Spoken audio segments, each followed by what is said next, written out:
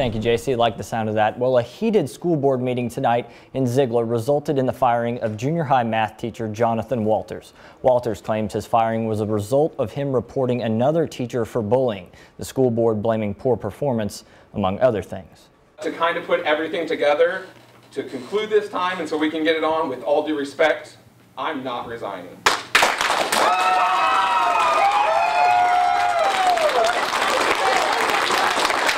Monday night, dozens of former students, current students, and parents of students taught by Zeigler Junior High STEM and math teacher Jonathan Walters showed up in support.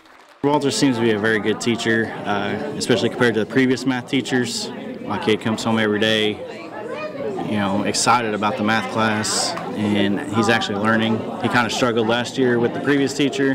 This year, he's excelling in it. So, a similar sentiment from other parents. I have so many messages in my inbox from parents that have gone to the principal, they have gone to the superintendent, they've gone to their teachers, and they get nothing.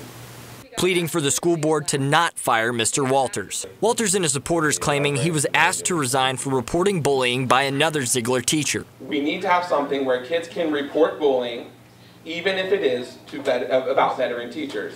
Teachers are no exception to the policy there. Even if they're your best friend, they're no exception. After more than an hour in executive session, the school board members reached their decision. I make a motion to adopt and approve a resolution referencing dismissal of Jonathan Walters effective at the 21-22 school year, following recommendations from administration regarding performance and effectiveness, as well as licensure and endorsement.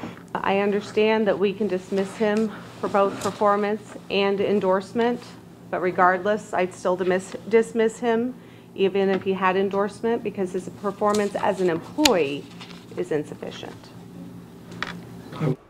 Now, I reached out to the superintendent today. We talked on the phone, and he tells me that they do not comment on personnel matters. The board is allowing Walters to finish teaching the rest of this school year. Walters giving me this packet showing his latest performance review, where he scored proficient or excellent in every category except for one.